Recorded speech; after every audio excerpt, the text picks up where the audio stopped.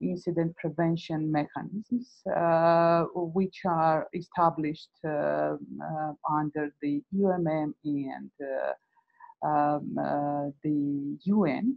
And they are having meetings bi-monthly, and the locations of the meetings are in Ergeneti, which is the closest place, village between Georgia and South Ossetian ABL, administrative bounding line. And that's why it's called IPRM Ergeneti. And another one is between the Georgian and Abkhazian ABL, located around the ABL in Gali. And that's why it's called IPRM, Gali IPRM meetings. So these are the mechanisms for peace processes, and yeah, maybe we will come back later to these mechanisms and how they are effective or not. But generally speaking, as many scholars are mentioning, almost all the formats are not effective. And despite all the efforts made by parties and by third-party neutral participants, mediators, so this is still the not really effective format, and then that's why we are facing huge difficulties to reach particular agreements between the parties. Maybe it's really important to come back to the organization I represent, and then show you what is the place of ICCN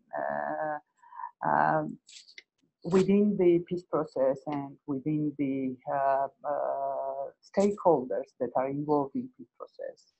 So this is the very scheme.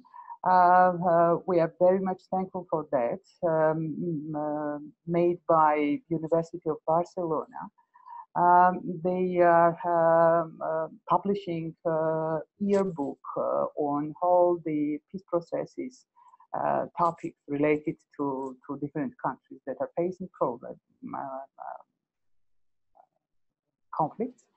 And then this particular, for instance, this particular yearbook was also published by the UN Peacemaker on their web, where we can see clearly the place of ICCN among that neutral party stakeholders that are involved between the parties involved in conflict. And we are really very proud of that composition and that diagram, which shows that since its establishment, yeah, I'm just adding here from my side that since its establishment, ICCN trying to provide parties of the conflict with particular conditions for the dialogue on peace. And in fact, ICCN is acting as an mediator between the parties through its all the programs and all the partners,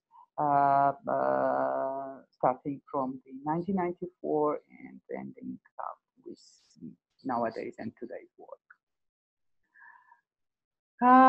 This is the very archived document of the first registration of ICCN. By the way, it's really the topic to underline that we are very proud of our archive ICCN holds. We are collecting all kind of original documents that are related to conflicts and the conflict history of Georgia and South Caucasus. I really want you all to visit our website and to enjoy with all the archive documents we are collecting, and step by step are trying to publish everything. And here I put in few words mission of ICCN. Maybe it's better not to put time for reading all this information, and then you will find everything on our web yourself. And what we do, what is the main direction for us? This is, of course, the implementation of a dialogue between Georgians, Russians, Armenians, Azerbaijani representatives, hold the 6 entities of South Caucasus. And maybe it's time to make more clear what we are calling like 6 entities of South Caucasus. This is the very ICCN's approach to keep the trustful attitude from our colleagues involved that represent the places involved in conflicts. These are 3 recognized and 3 non or partly recognized places of South Caucasus. We are providing stakeholders with the policy recommendations, and of course are trying to empower civil society to become engaged and present within their governments and their society in terms of keeping at the same time activities dedicated to peace and peace building. Our method is to remain impartial and transparent. But now it's really important to underline, and I would love to repeat that, we never ever received any kind of financial assistance or any kind of other assistance from any of neighboring countries or governments of neighboring countries of Georgia. This is really important in order to keep communication with all the representatives of different parties involved in conflict. We are proud, as I mentioned already, to keep institutional memory. That's why we announced in 2007 that we created the GPPAC database of peace agreements. And we have about 500 electronic version of original signed peace agreements out of different types of negotiations between the parties. This is really a rare example of keeping institutional memory. Unfortunately, you cannot find any official institution in Georgia or even in South Caucasus that are providing for free access all these type of documentary base. And also we are trying to be effective in planning and evaluating, because as you know, this is additional topic when it comes to peace building and peace building activities, how to put the proper evaluation. So all the stakeholders, especially donors or entire civil society institutions, including media, they are becoming satisfied. Yeah, this is a specific direction we are trying to put our efforts to improve the situation. Briefly about the GeoPeace database of Georgia. We tried to organize the very first, soon after launching the database, very first presentation, invited a lot of interested institutions. But unfortunately, we were not lucky to find financial resources to develop that direction. I don't know, because maybe this is the usual approach that nobody wants to accumulate financial resources for that direction development. On the other hand, we are receiving thousands of emails of young scholars, students that are working in different countries or studying in different countries.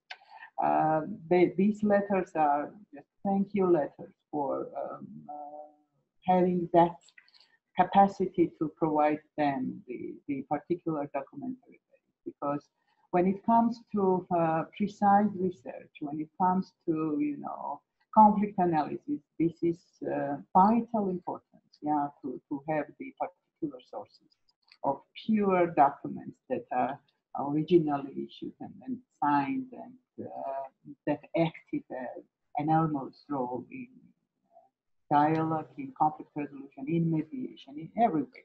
Yeah. Okay, now this is the very brief example, yeah, very small example of the very process we're working on still to proceed all the data out of peace agreements. And in particular, we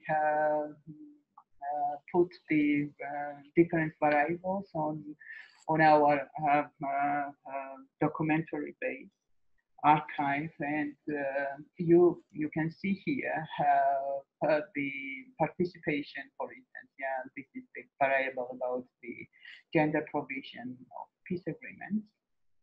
We analyzed for this particular diagram, we analyzed 10 years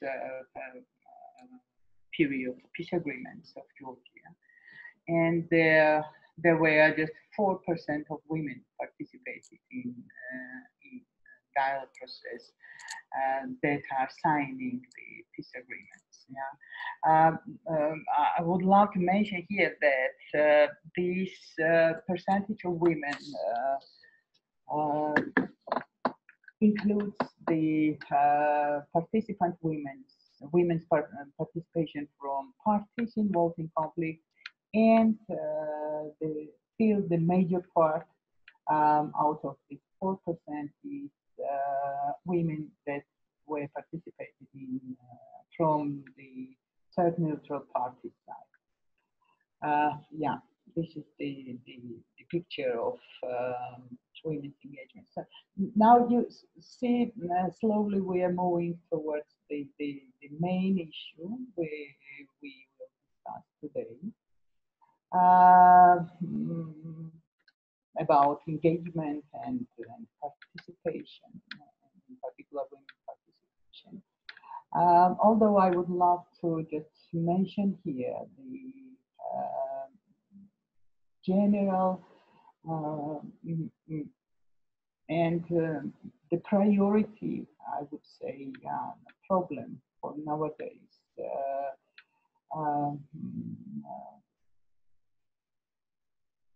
People that are living in diseased territories in South Caucasus. This is the freedom of movement for inhabitants of secession territories. In particular, we are raising the issue to make clear that governments of South Caucasian countries, they are not ready, and in particular, I'm saying, oh, okay, I'm talking about Georgia. Government of Georgia is not ready to split the very basic human rights issue with political recognition. And that's why in all documents we submitted to the government and to other interested stakeholders, we are underlining that inhabitants in Abkhazia and South Ossetia are lacking the very basic human rights. They are never accessing to that. This is the freedom of travel. How on international level nowadays it is titled, but originally this is freedom of movement. And this very situation is, I would say, devastating the daily life of inhabitants that are living in Abkhazia, South Ossetia. And when it comes to confidence building measures, track 2, track 3, or other track diplomacy meetings may implement, we are facing that problem on our daily work. Because we are breaching the very red lines identified by politicians and official representatives of the government. And this is really a challenge for peace builders and peace practitioners that are trying to organize any kind of communication, any kind of activity involving representatives of seized regions. Another beacon of a problem is that another container is the process of building sustainable peace.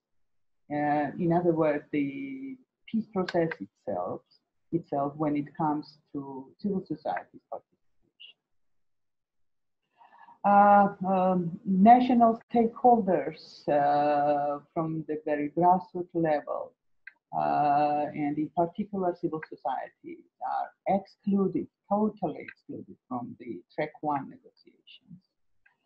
At the same time, maybe nowadays audience will raise the question, how can we mix up the track 1 and civil society's engagement and participation? But we are discussing and observing the term of participation in a very broader way, because, for instance, the preparatory process and pre-discussion of, for instance, agenda for any kind of dialogue is also to be considered participation and engagement.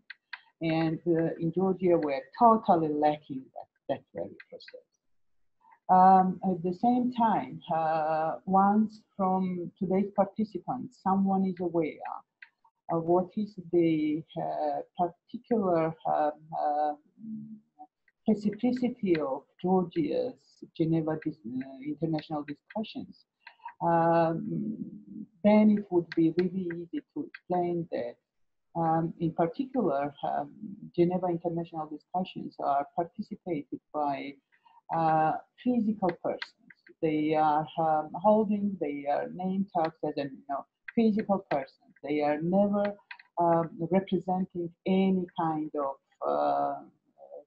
institution or state agency or a country, as you wish. Yeah.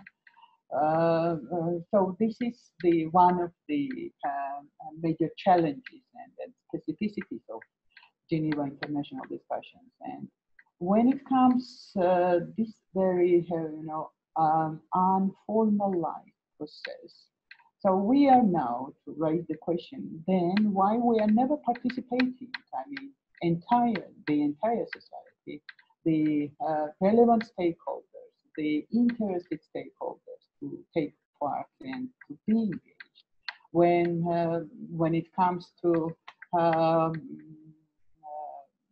bullet-made, polished reports that are sent by our governments to, I don't know, different UN agencies, and they are saying that they do care about women, peace, and security, and all this, fashion terminology, yeah.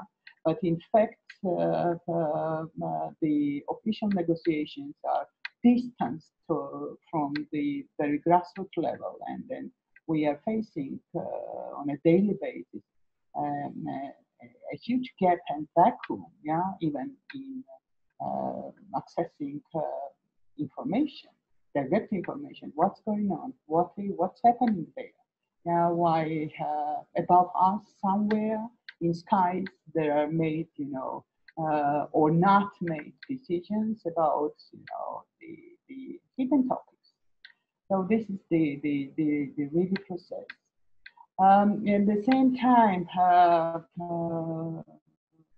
would love to mention the theoretical approach on peace process. When we all agree that peace process, generally speaking, contains three integral pillars that are governmental officials, that are third neutral parties, and that are peace practitioners, and all these three integral pillars to be interconnected and then two-way, actually, communication to be said. We are in Georgia facing still the very division and I would say discrimination, yeah, because the peace practitioners are never on place. Yeah. We are never in the same boat, despite all the efforts and despite all the, I don't know, decades of having experience working and having faces and names that are working in the field already about 30 years. Can you imagine what is the approach to these sort of non-governmental activities, how we are titled and called. Also, I'm rising here today for your, I don't know, for your interest, for your attention, the very serious problem when peace practitioners themselves in my region are never protected. And then still all this is happening under the very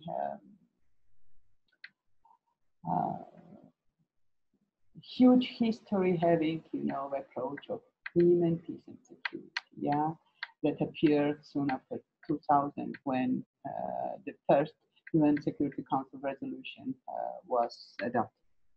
Can you imagine that human rights defenders, they are protected?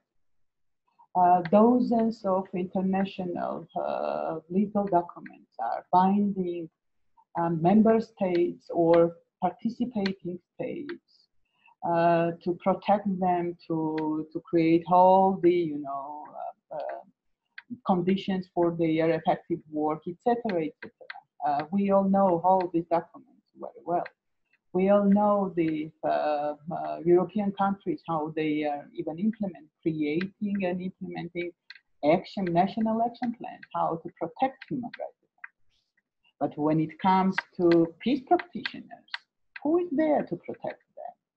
Who is there to think that we are in many cases, I would say in all cases, can you imagine, forced to apply to Chatham House rules. So this is really, really a very case for past conflict dialogue processes, for past conflict confidence building measure activities.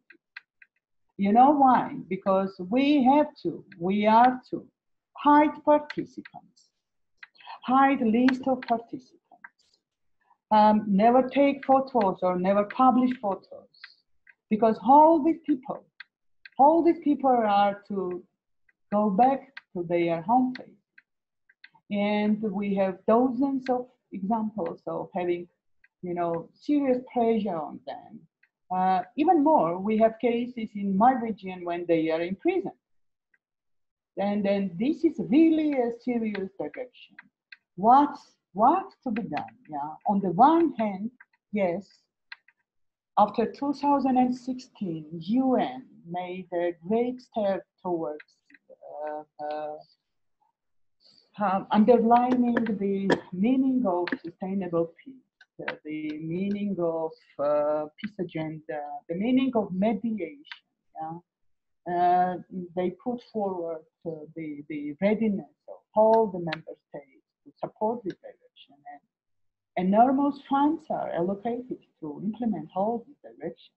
On the other hand, on the very grassroots level, in my region, in my country, we are never recognized and never legitimized to do our activity, to continue our work for the peace direction, peace building direction.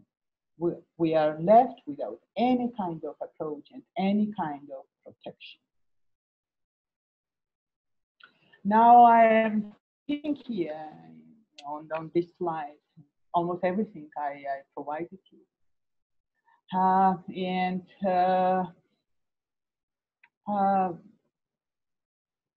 In other words, I do not want much to take your time because I know my colleague Zaal is also having very interesting kind of presentation prepared, and then we have to leave the time for our communication or questions. But having in mind all these specificities, yeah, we still did something. And maybe here is the very good,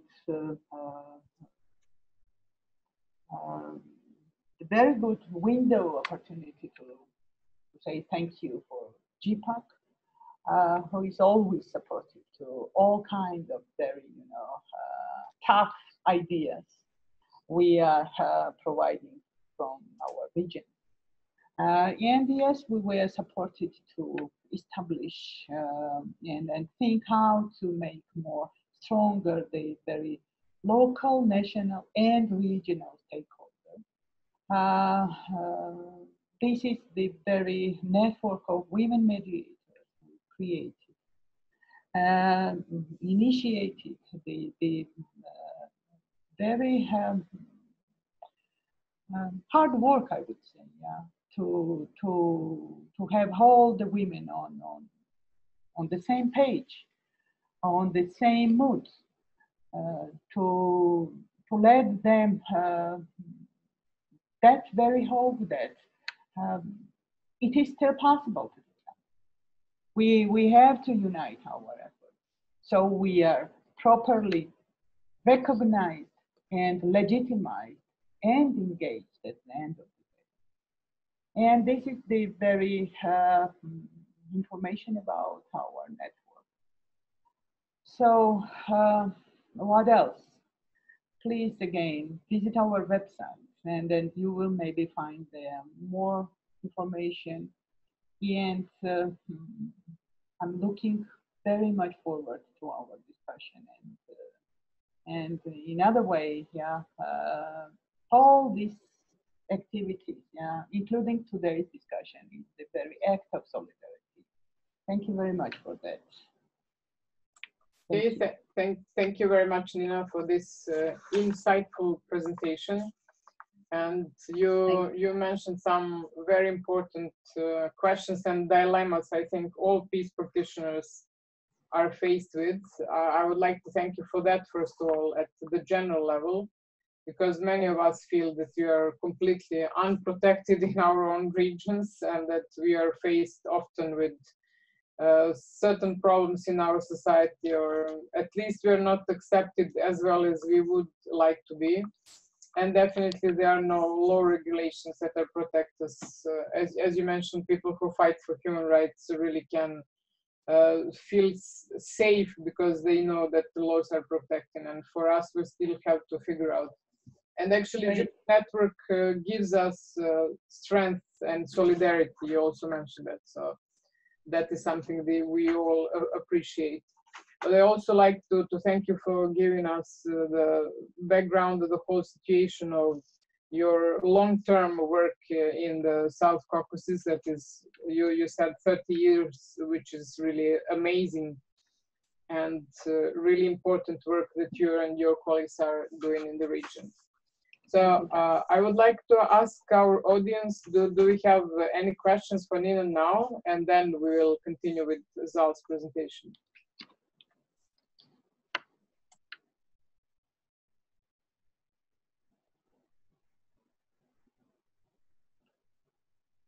Okay, Tanya, then I'm muting my mic and I'm staying with you. Sorry, say it again.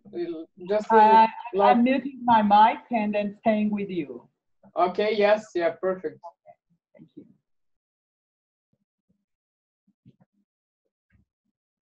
It seems that we don't have questions for Nina. Or maybe I can ask one. You mentioned that the situation is not easy to say the least, but how do you see your work in the near future, Nina? Can you tell us what are the main focuses for you at the moment?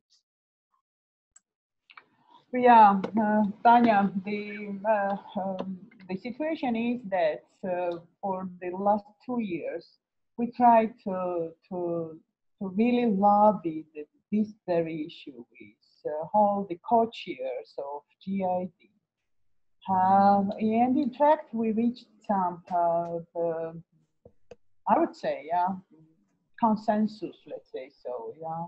We reached some results. As a fact, they started very recently and they promised us to set additional preparatory meeting with women before their rounds in Geneva to discuss the very issues of women, peace and security. Yeah? But this is not at all enough. Yeah. This is just a very first try how to think about more effective engagement, yeah, real engagement of the civil society, not only women, yeah, I would say. So this is just only blossom we reached for now, and then we have to keep working and keep continuing the very, lobbying process, yeah, advocacy process. In that term, we are looking forward for more and more support from the GPPAC Foundation in terms of, I don't know, drafting and publishing and sending more statements and particular actions to the regional and international stakeholders to develop and to transform this very problematic issue and to convert the situation to the real engagement of civil society, track one. Yeah. Thank you. Thank you very much for your answer, Nina. Do we have questions now? Maybe someone remembered any important question? Okay, if not, then I would like to give the floor to my colleague Zaal to continue with presentation about his part of work in South Caucasus together with Nina and other colleagues. Zaal, can we see your screen? Can you share the screen with us?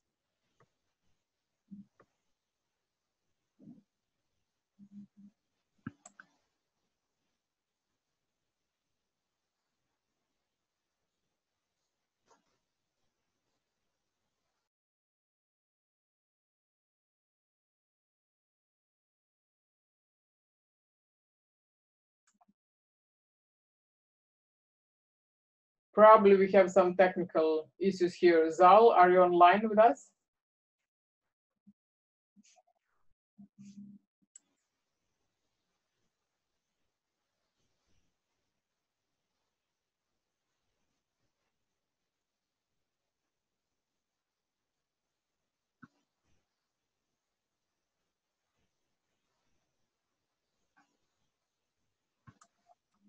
Can I ask my colleagues from Secretariat to check?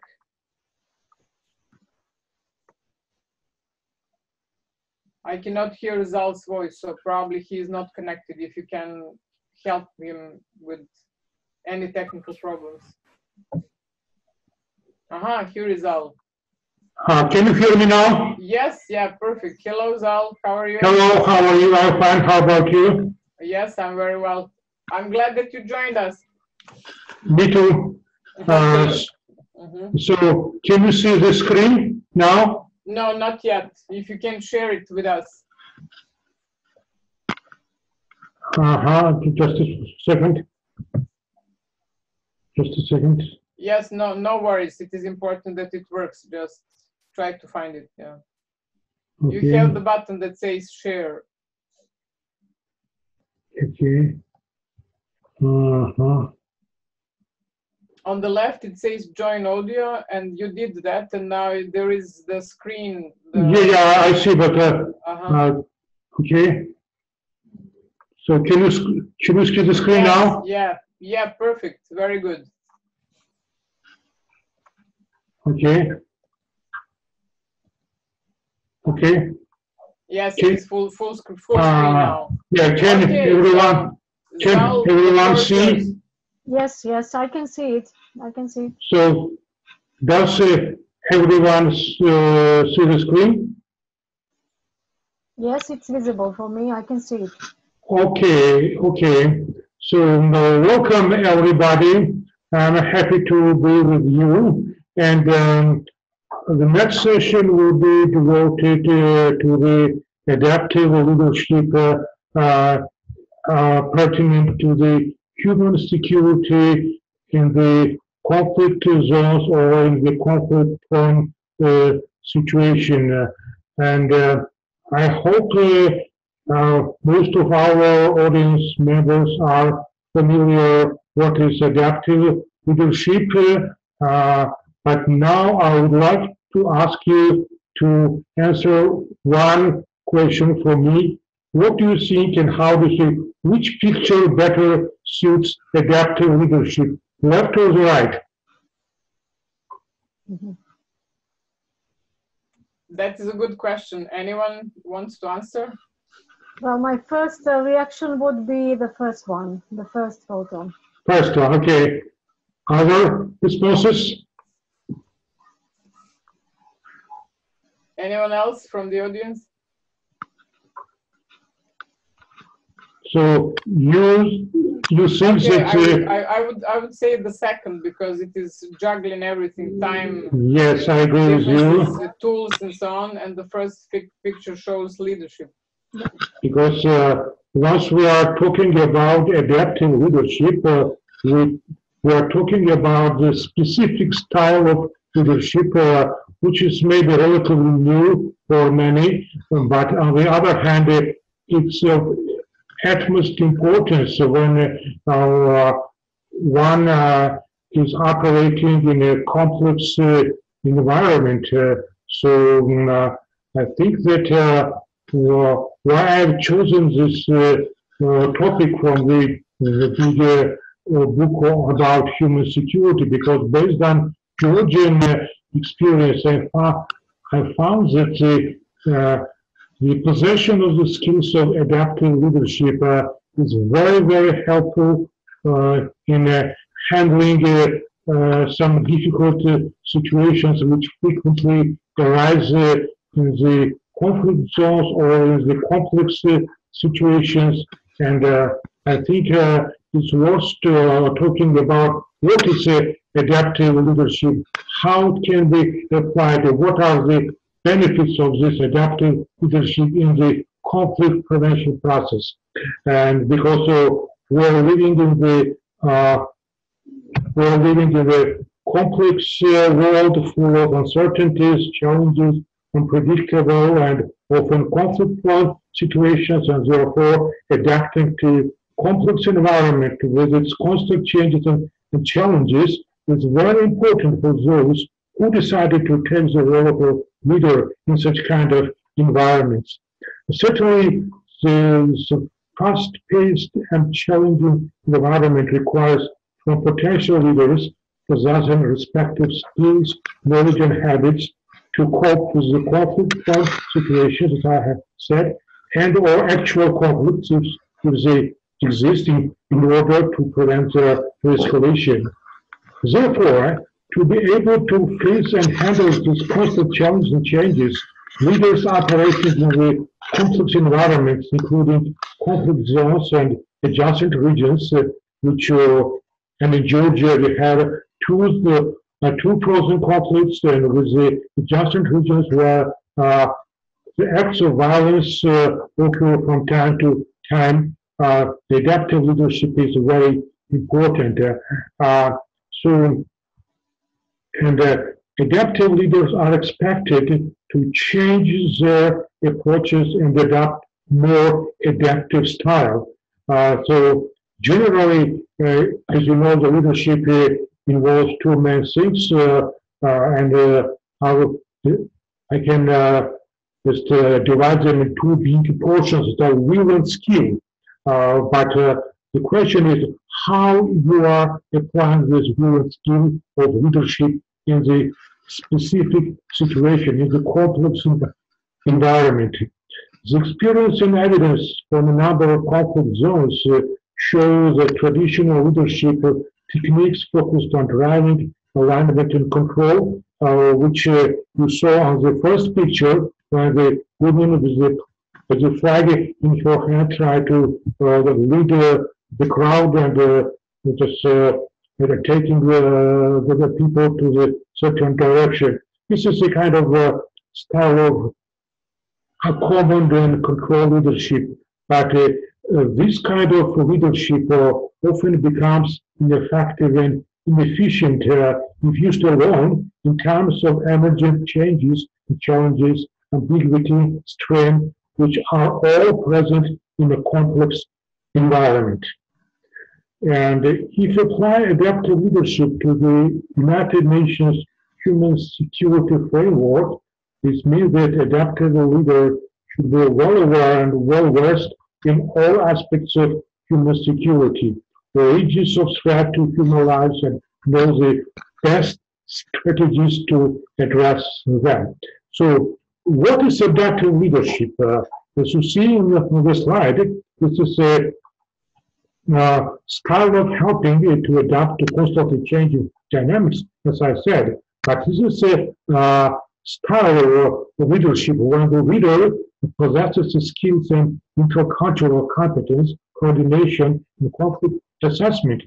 And he or she has an ability to adapt to religious, ethnic, and other differences, which always take place in the conflict situation, where the many stakeholders are present and they have different and sometimes very, very conflicting interests.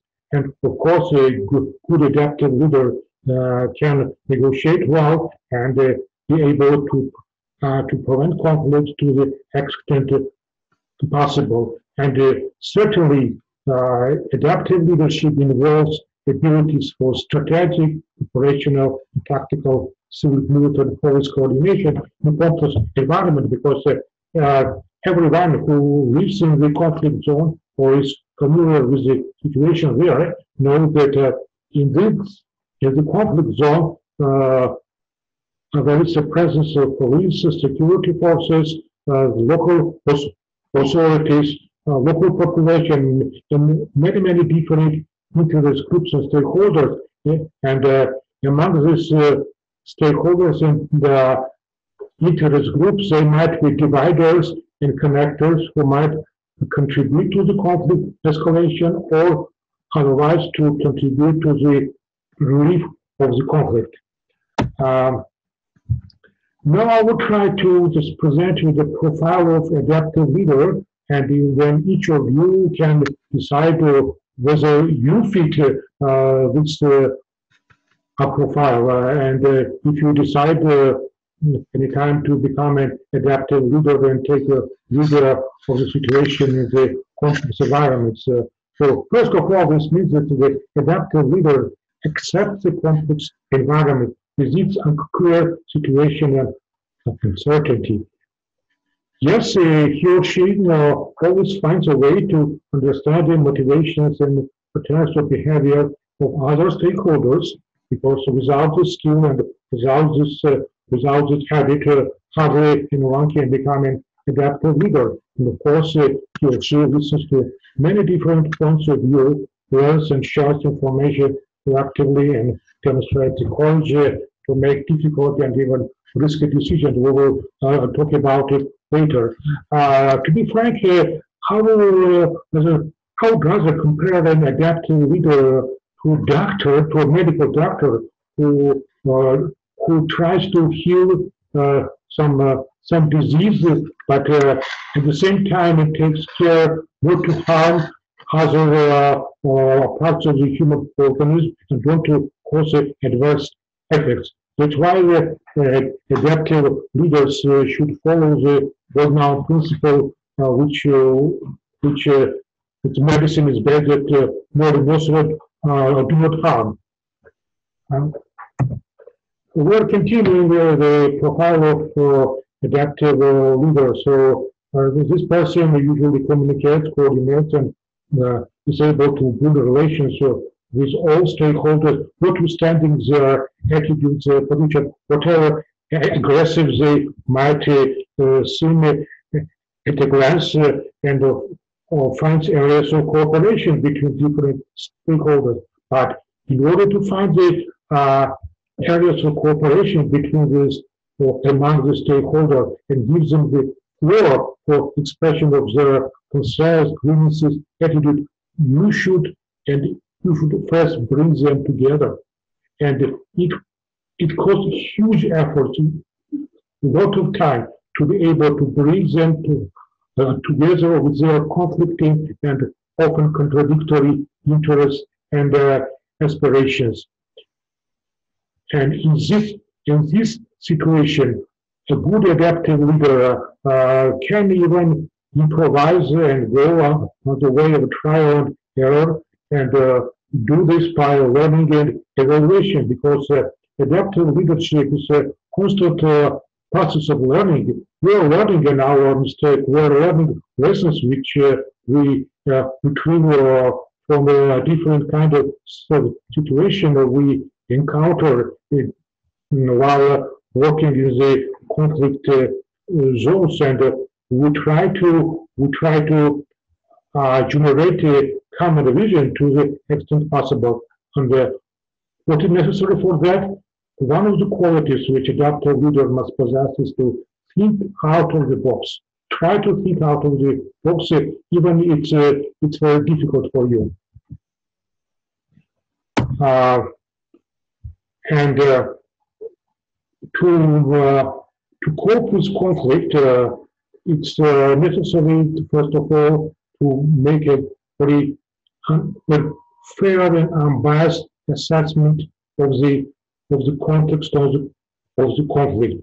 And what I would like to emphasize in this respect, that when you are doing an assessment of the situation, you are doing the assessment of the conflict, please try to avoid your personal preferences and stay unbiased. Stay unbiased and look at the situation as a side observer, whatever preferences you might have, and maybe you favor the one side of the conflict and not favor other, but stay unbiased. Why I'm underlining this moment? Because if participants in the conflict, if stakeholders notice that you are biased, you will lose your credibility. As soon as you lose your credibility, no one will accept you as an adaptive leader, and you can safely exit from the situation and giving place to other persons.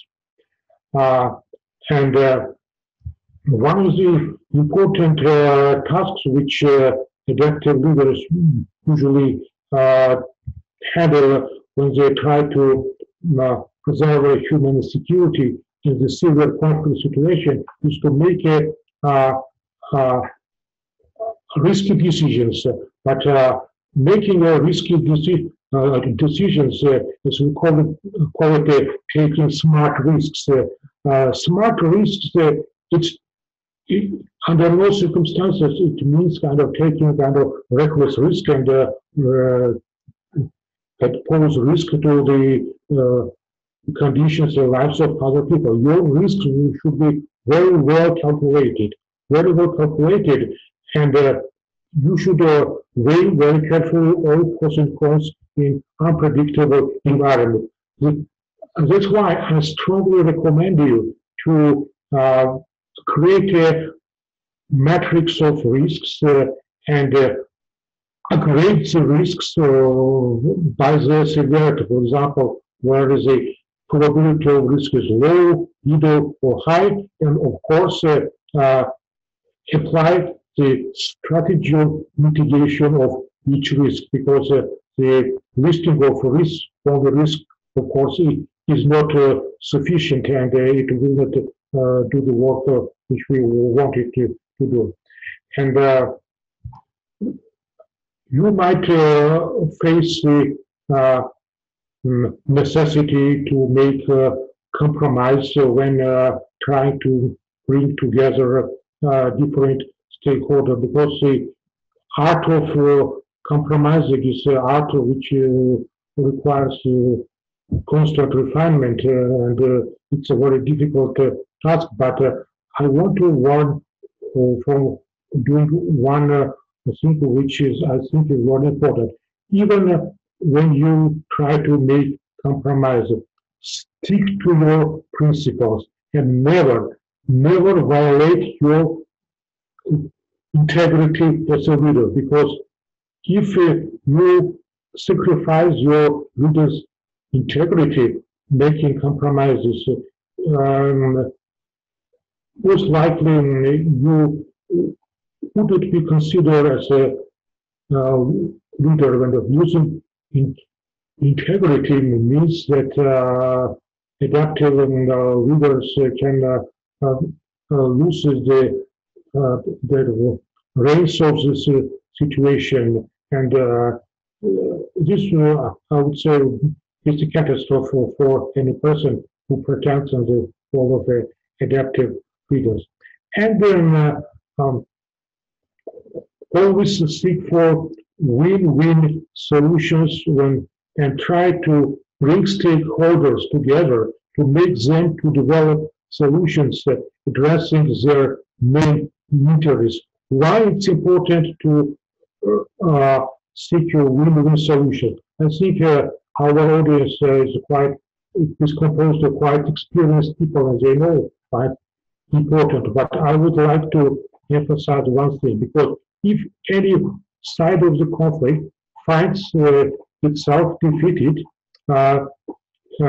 it may agree temporarily with the terms of the peace imposed on him, but this side of the conflict may take time to regain forces and then start fight again, because he feels himself defeated. He feels that there was a no decision, and one side emerged as winner and other side loser. So adaptive leader always tries to seek win-win solutions, and I think it's an axiom for any peacemaking process.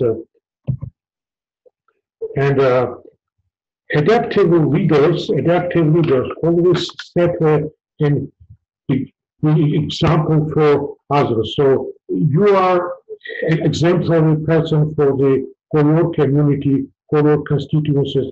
They trust you, they are ready to follow you when tackle with the conflict situation. And if you want people to follow work for you, you should demonstrate an example of a person with a high level of integrity, trustworthy person.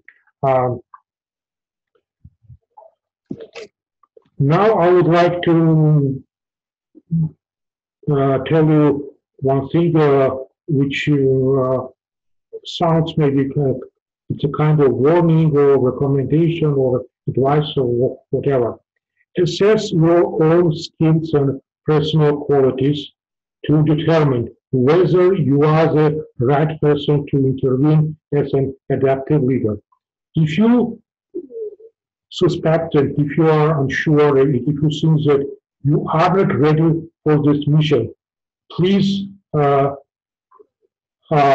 refuse to do it until you get ready, and leave this function to other persons who might be a better candidate for that.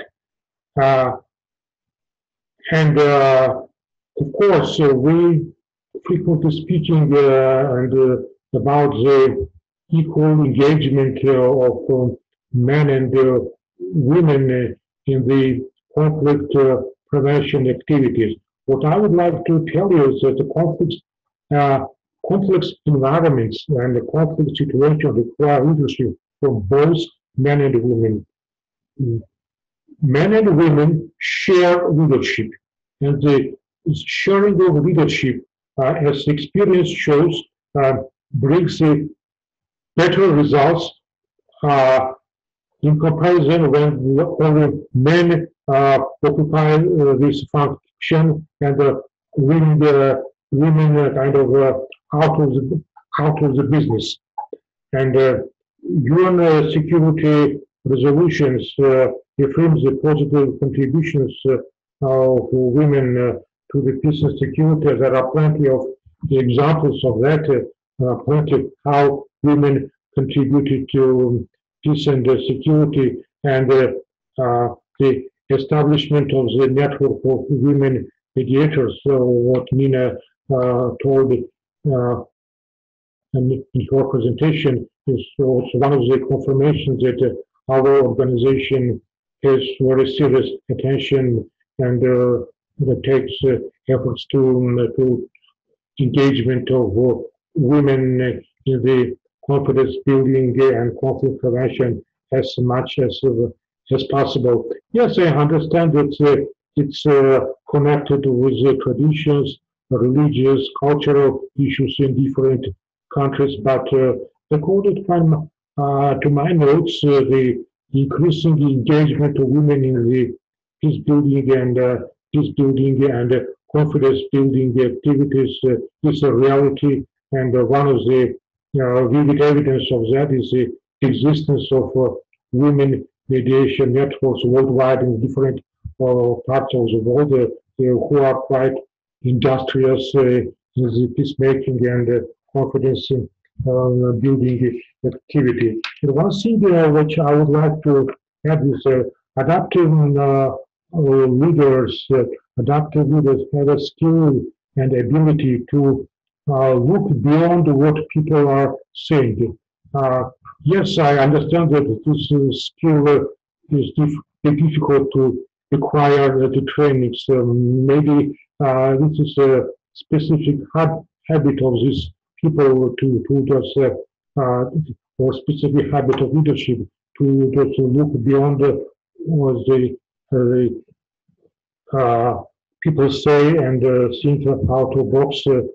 Because again, I want to go back to what I have said at the beginning, that the complex environment is a very unpredictable environment, and frequently you will be forced to change your fixed plan, which you have elaborated at the beginning, and this complex situation often requires adaptive leaders to change their initial plans and analyze the behavior and interest of stakeholders daily, even hourly, if a conflict situation escalates. So if you decide to become an adaptive leader, so prepare yourself for that. This is my advice. And now, if we have time, I would like to tell you 3 examples. I would say people's stories of Georgian women leaders, which I think, in my opinion, are real adaptive leaders. One is Lina Tsikhistavi-Khutsishvili. She's a community leader living in the area adjacent to the Georgian Ossetian conflict zone. And when the summer climatic conditions and how significantly affected the population of the three villages located near the administrative border, having eliminated 80% of their harvest, the villagers faced economic crisis. The adaptive community leaders, led by Lia Mikeladze, who were previously drilled by the Association of IDP Women Consent, helps the socially vulnerable local population with living essentials and everyday foods, and managed, and what's important, they managed to involve ethnic Ossetians in this process from the other side of the border, because they were also affected with these climatic conditions. They did not approve or impose anything on them, but negotiated the way which motivated the ethnic Ossetians to engage in the project of assistance together with the ethnic Georgians.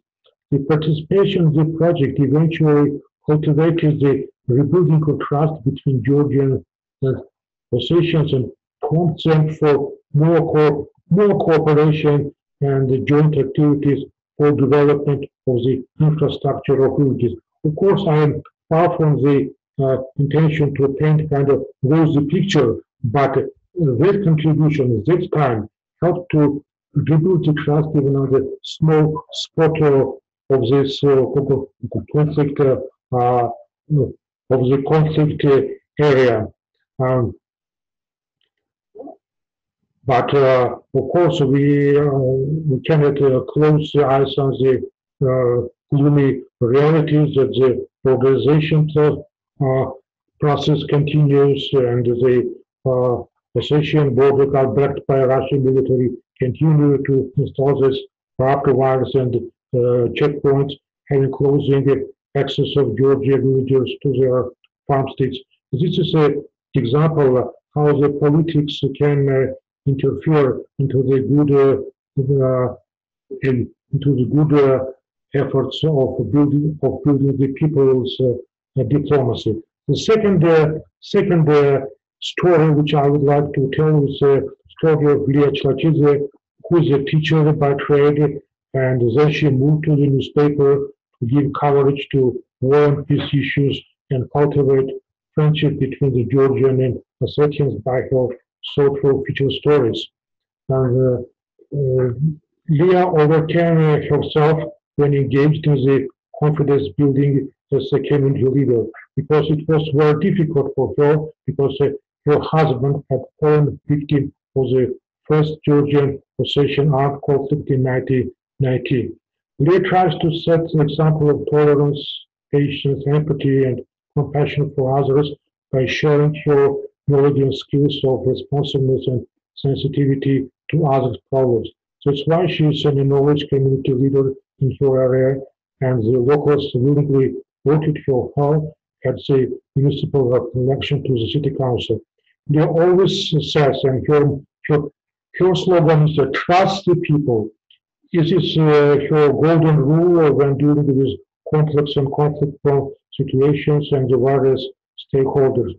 When speaking about public diplomacy, Lia is a fervent advocate of greater engagement of women in the peace-building activities. She believes in women diplomacy, which often helps in conflict prevention situation based on the local cultural habits and image and behaviors of a strong woman makes other side to deal with her with seriousness and esteem. Lia arranged a war museum at her home, which is situated in the Ergneti village, right at the vicinity of the conflict zone's demarcation line. She allocated to the museum the part of her house that remained undamaged after the 2008 August war between Georgia and Russia. The museum contains war-related items, photo, video, and audio materials, and serves for increasing anti-war moods and awareness on conflict prevention sensitizing future generations and international stakeholders and visitors that it's necessary to do everything to prevent a new war. So this innovative approach by Liechvachade provides, I think, good evidence of her capability to act and as adaptive leaders. And the last example is the example of Nazi Nishviliani, Georgian civic activist woman, editor of the regional newspaper Reality Express. She applied her adaptive leadership skills to address violence during the Georgian-Abkhaz conflict in 1993.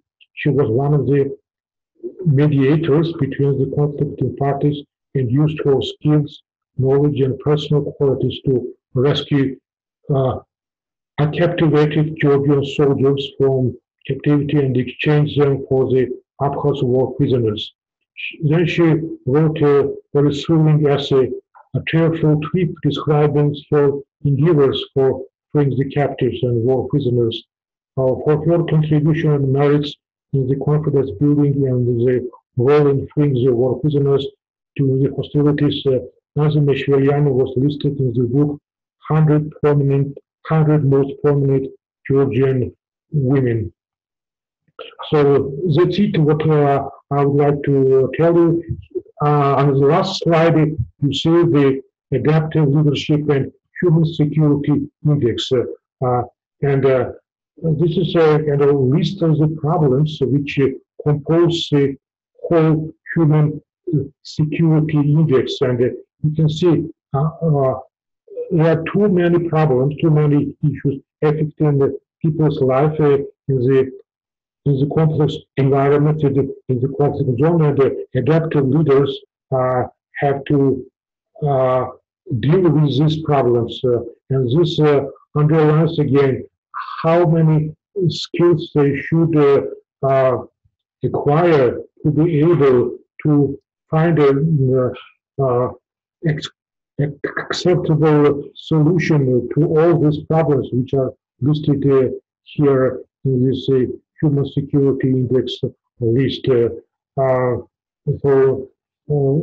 I think I have exceeded a bit my time, and I want to thank you again for coming to this webinar, and I'm ready to answer your questions, if any. Thank you very much, Zaal. I think that this was time well spent. You gave us some tools. You gave us life stories, which are precious. I particularly like those examples that you gave at the end, because these are real people we are talking about, and you shared their experiences. So that was great. And also, if I briefly want to sum up, just to remind people, and then they can ask questions. You talked a lot about the leadership, modern leader, actually, that's how I call it. Someone who leads the team of individuals, is aware of the capacities of those individuals. But I also found it very useful to hear your explanation about making decisions, the decision-making process, and how leaders can make smart risks, actually, and what does it take, and how to keep the identity along the way in the midst of everything we are doing. So it seems to me that you talked about the leader who is willing to learn all the time, to learn from the process and from the people alike. And you also put it very nicely that we need to take care to listen tentatively to both words, but also to non-verbal communication, because you said go beyond what people say. Yes, of course. That is really a good lesson for me. So, and how women and men can share leadership, that is also something that we are all still learning in our societies, or at least we are trying to make good examples to our decision makers in different at different levels of society, actually, to be examples for that. So a really rich presentation. Thank you very much once again. And in order not to take too much time for questions, I would like to ask people who are listening tentatively, do you have any questions? Well, This is just an insight. Thank you very much, first of all, Nina and Zaal. It was truly motivating presentations by both of you.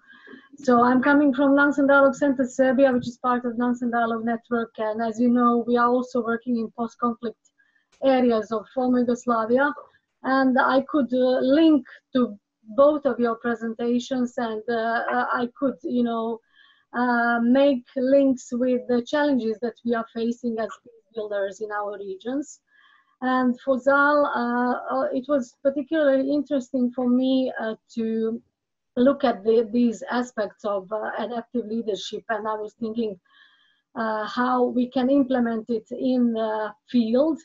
And I really like the practical example that you mentioned about a woman called Leah and her efforts in confidence building, as I could also relate it to our work in the region, how important it is to build confidence among the parties that used to be in war, in armed conflict. And I believe this is also one of the most important aspects of being adaptive leader in such contexts. So this is just an observation, and thank you very much for really insightful presentations. Thank you. Thank you. Can you say the name, Dragana? I can recognize your name and the position. Yeah, me as well, Dragana. Thank you very much. Thank you. Thank you a lot. So, Dragana, can you introduce yourself? My name is Dragana Šarengača, and I work for Nansen Dialogue Center Serbia. I'm a regional cooperation coordinator, and we are also a member of GPPAC from the beginning. And I also work as GPPAC Western Balkans Regional Liaison Officer. Okay, thank you. Do we have more questions, observations from participants?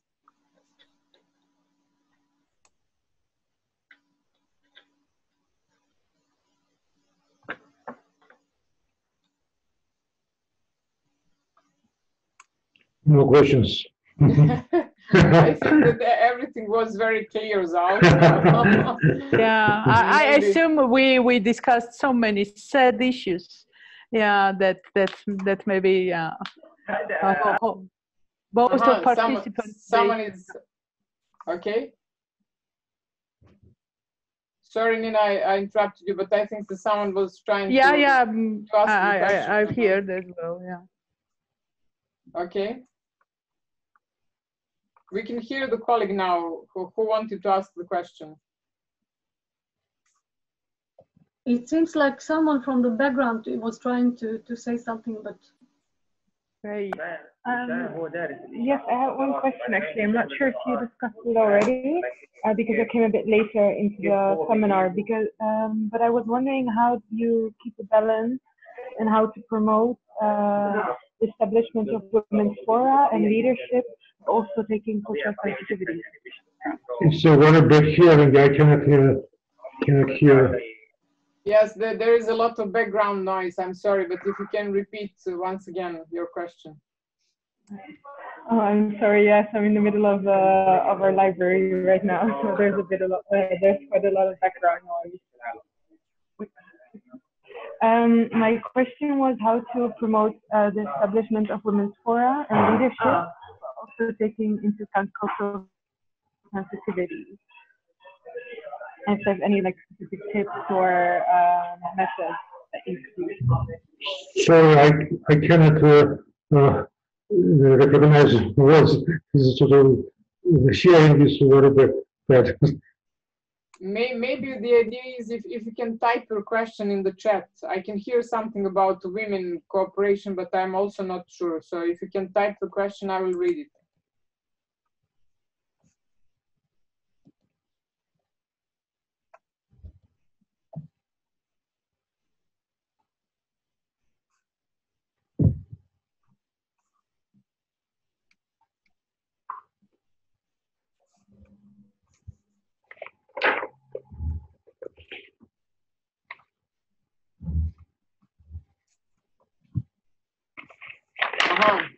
Now we have the question in the chat. Thank you, Amanda. I'm sorry, but we couldn't hear you.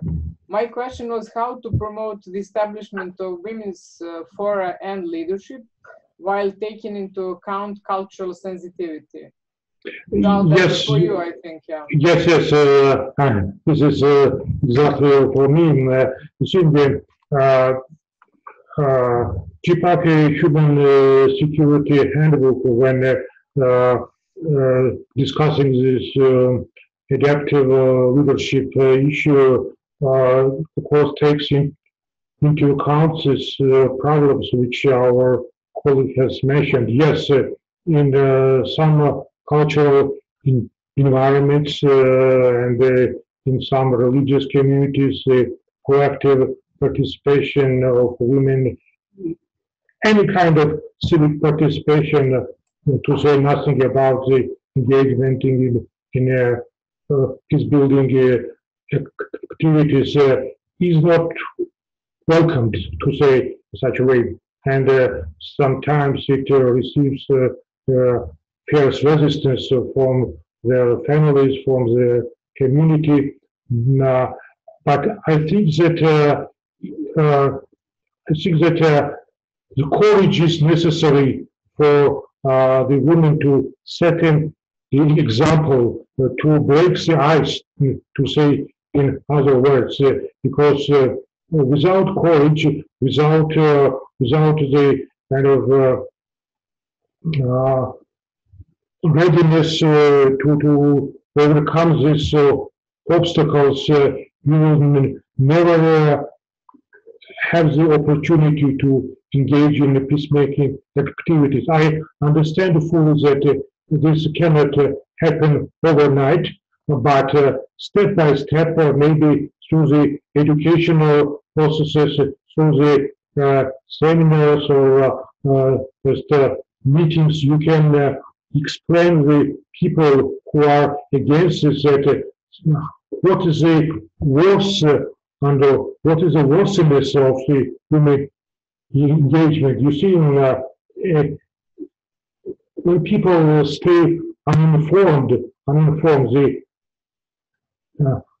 the uninformed or misinformation is a source of wrong days. It's a reason for wrong decisions, wrong approach, and wrong approach is a source of conflict in itself. So the way out of the situation is a constant education and constant interaction to persuade them how human engagement in this kind of processes is important for this community itself. Thank you very much, Zal. This was a really detailed answer. I hope it answered Amanda's question. Have we got anyone else from the audience? Please feel free to ask the questions.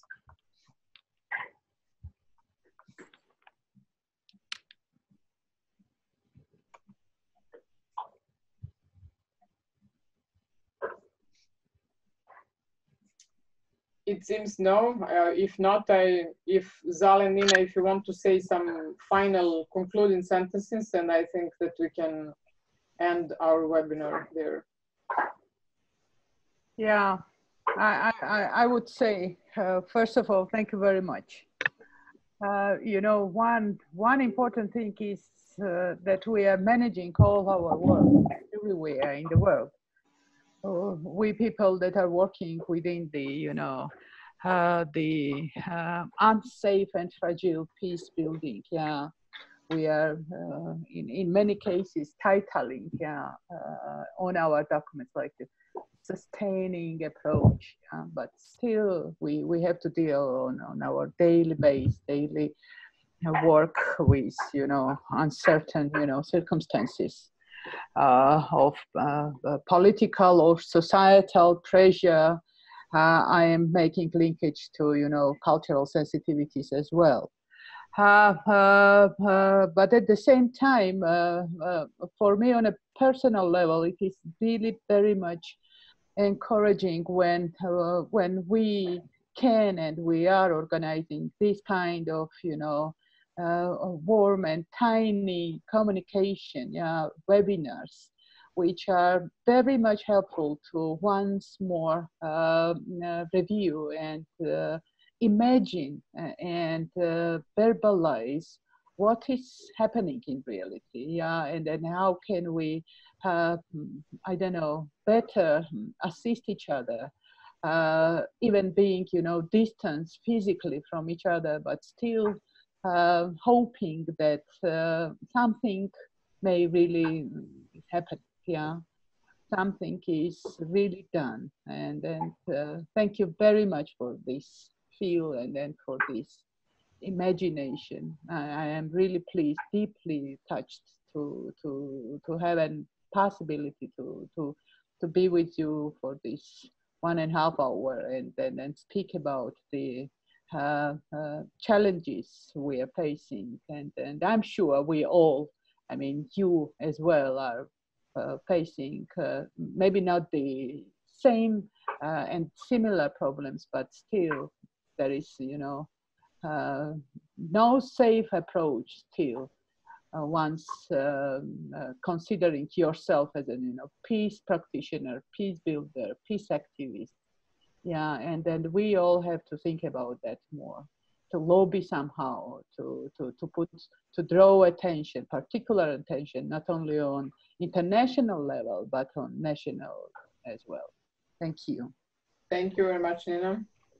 Thank you very much for giving the opportunity to share our Georgian experience and our thoughts to the audience. I think the initiative to organize such kind of webinars,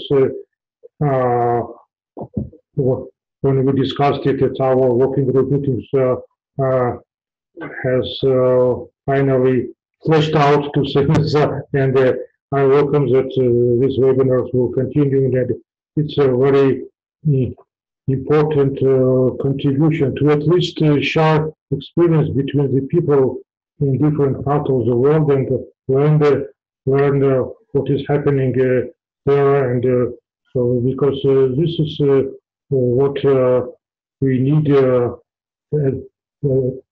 among other things, to know each other better and know experiences of each other better, because this enriches our knowledge and our experience. Thank you again. Thank you, Zaal, and thank you very much for your patience, everyone who were with us for 1.5 hours. And same as with other webinars, this webinar will be on the website of GPPAC Foundation, accessible to all of you who didn't have time to listen to the whole presentation, or if you want to recommend it to your colleagues, feel free. Thank you, and bye for now. Thank you very much. Compliments to your great work, Zaal and Nina. Thank you.